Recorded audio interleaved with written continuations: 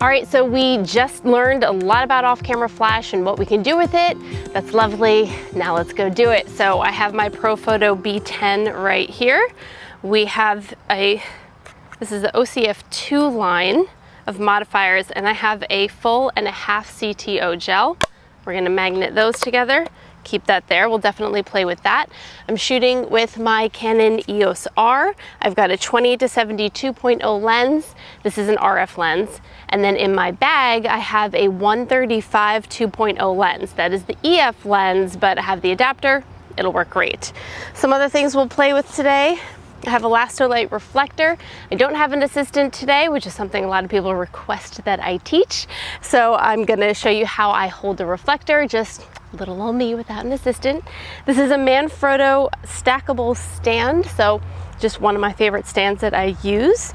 And we also have the Profoto OCF softbox. This is the 2-foot Octa. I've actually never used this particular modifier, and I found it in the back of my closet today, so we're gonna go ahead and use it. But this is gonna do a great job lighting Julianna's face. And Julianna, by the way, is right over here. We're next to a really awesome Jeep. So let's go ahead and shoot. So let's start off with one of the easiest ways to use off-camera flash, and my personal favorite to give any photo a real pop. Now, this setting, it's completely cloudy. If you're going to shoot with off-camera flash, ideally you find a place with shades so it's a little bit darker and you have more freedom to mess around with the light, being that you're not fighting the ambient light as much. So what I'm gonna do is just go ahead and turn on my B10, and I'm gonna throw it pretty far back. And again, there is a CTO gel and a half here. So I want to look for things that the light can shine through. So this is a perfect spot. So I'll probably end up having Julianna over here. So let me just throw this back even further. And we're all checking for ticks later.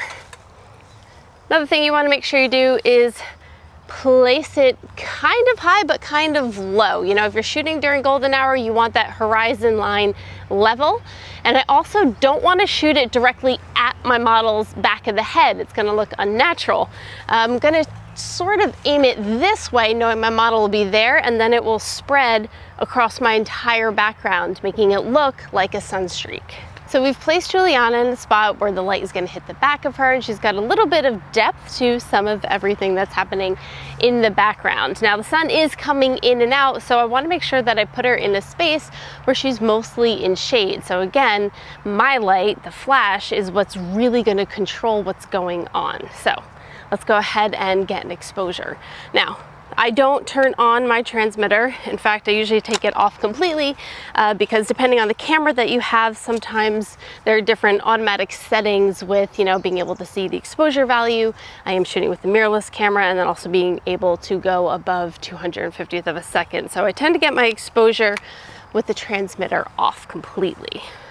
So we're just looking for a basic exposure as if we're not using flash at all. So that looks pretty good, a little bit warm. I've set to 5900 Kelvin, which looks pretty good. And we are at 125 on the ISO, 160th of a second, and 2.0. So that looks like a pretty good shot. And then when you take a photo, you can always check the histogram and make sure that it's looking nice. Now I do have some blinkies, I call them some blown out spots, but I'm not too concerned about them. They look pretty good to me.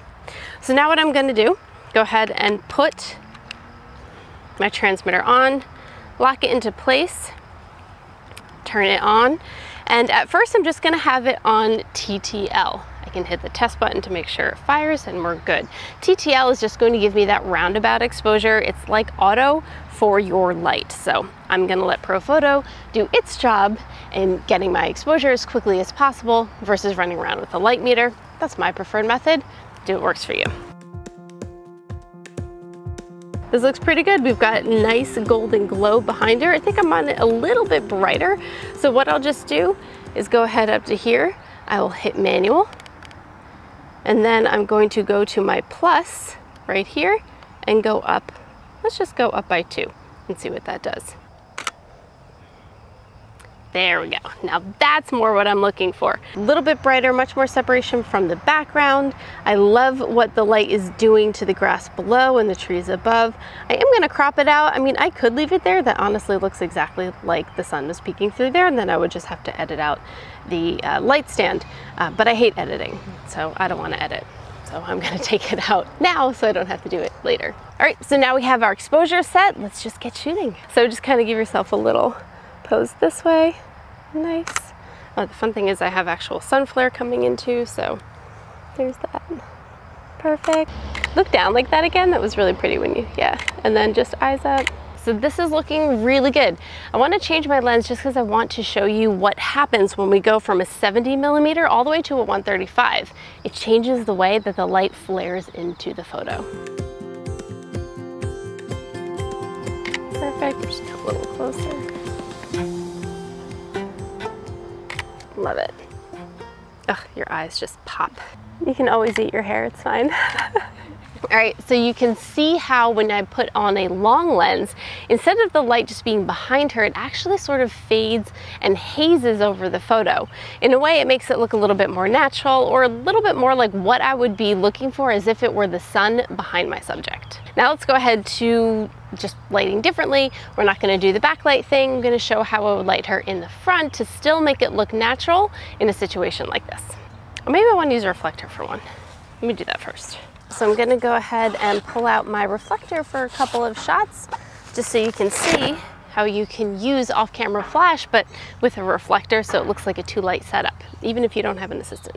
So you're gonna use a reflector and hold it just like you would, except you're trying to catch, you can do either one. You can catch the sun, the real sun, or you can catch the light that's behind. So I'm gonna take a look. I think I'll use a white side.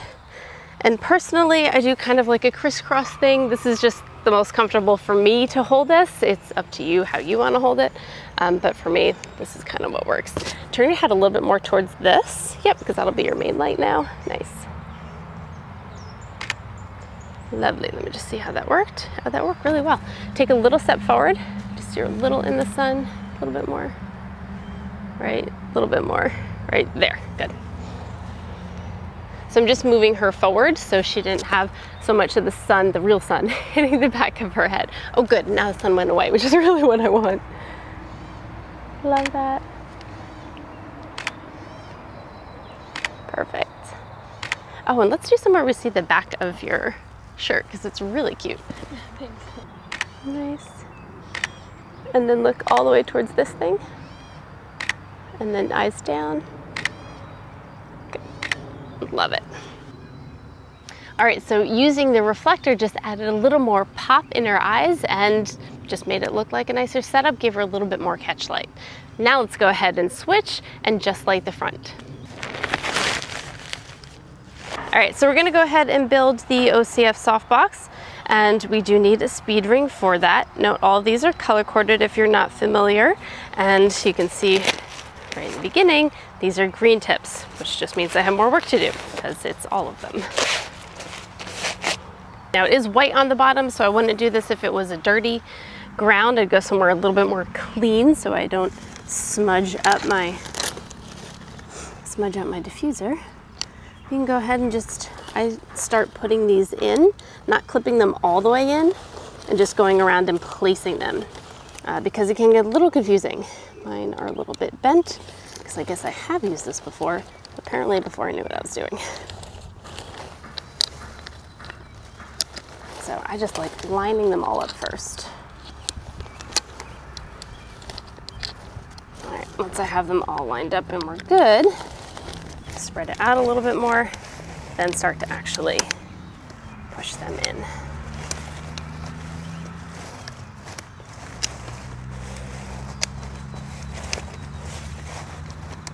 All right, yeah, like I mentioned, this one's a little bit bent, but that's okay. That'll do the job.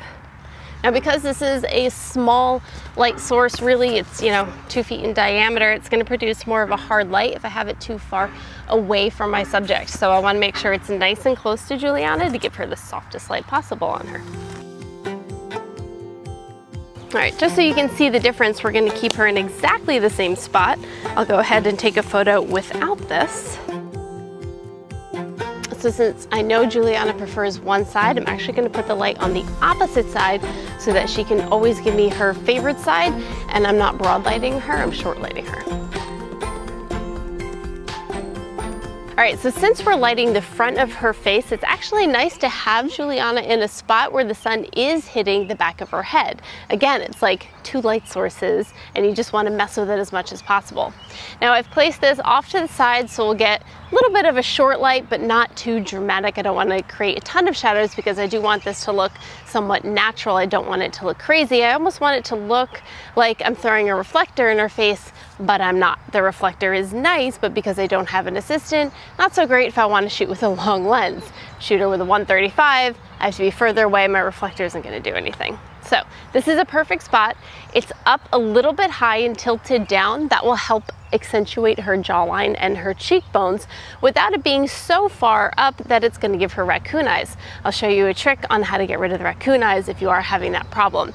It does depend on how deep set a person's eyes are. Your eyes are not deep set at all, but Lord knows we have plenty of people that we photograph and they have more deep set eyes, and you'll run into that problem, so I don't want to leave you hanging on that.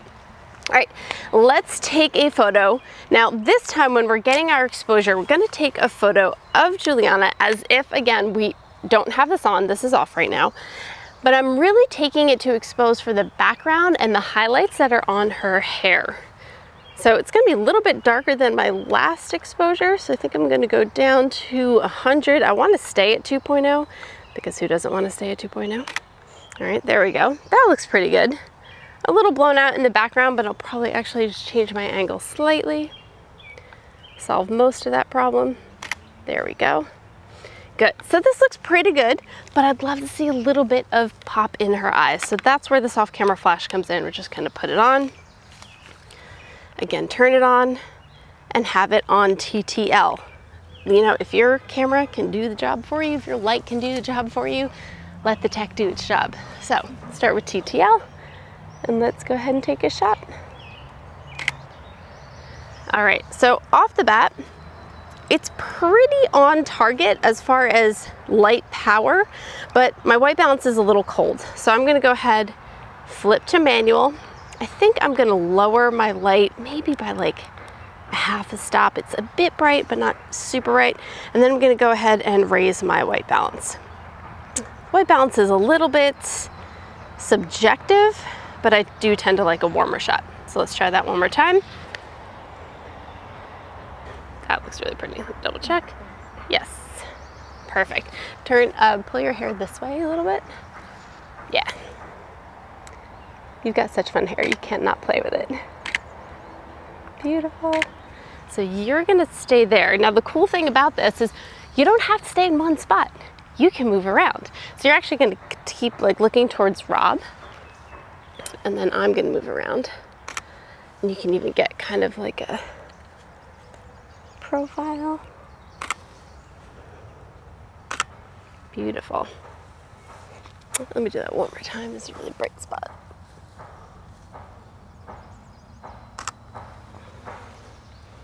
And come back around. Nice, and then turn this way a little bit with your body. Perfect. These look pretty good. You know, they look natural. She's lit well, but she's not overlit. You know, she's not looking like she has a studio light there. It looks like natural light, but a little bit more pop. Let's do one more thing that I find fun. We're gonna come a little bit closer and give her more of a clamshell type lighting. Light close to someone like this. Make sure the heavier part of the light is over a stand, but also it's good to put your bag on it too, or have a sandbag. So we're gonna do that. Just give it a little extra weight. It's not windy, so I'm not worried. All right, so what you can do now, because this is gonna give her a little bit more dramatic of a look, I'm also gonna turn down my light. Let me just test one more time. Yeah, this looks really good. It's coming from above, so it's a more dramatic angle. So you are going to start seeing really nice cheekbones. You're going to start seeing really nice jawline, but you will start to see a little bit under the eyes. So that's where a reflector comes in. So I'm going to get this as close to your face as possible. You don't have to. Okay. Perfect. And then look a little towards Rob. Right there, that's good, love that. Okay, so what this did is just filled in the light, a little bit under eyes, a little bit under her neck, give it a little bit more pop. All right, so we're gonna go ahead and move to the 135 because honestly, that is what I would prefer to shoot with. And since I'm not holding the reflector, I can walk a little bit further away. Let's bring this back down to that not so dramatic angle. So it's a little bit more forgiving and filling her in. So she's here. I'm not pointing it directly at her. So I wanted to feather kind of in front of her. So right now this is pointed right past her, as opposed to this will be pointed right at her. I prefer feathering it slightly in front. It's going to just look a little bit more natural, a little bit more spread out.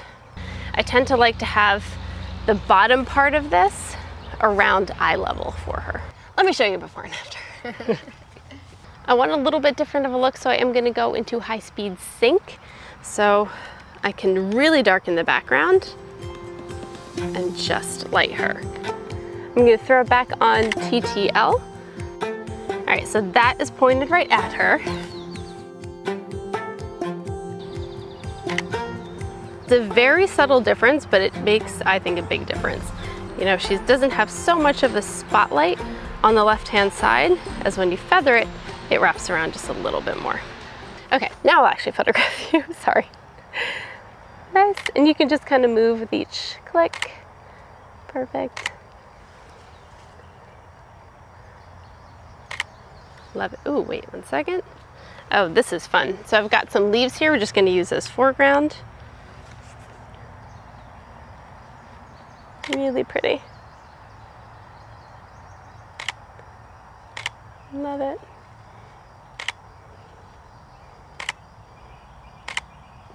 Nice. And then give me a more like serious kind of look. Yeah, perfect.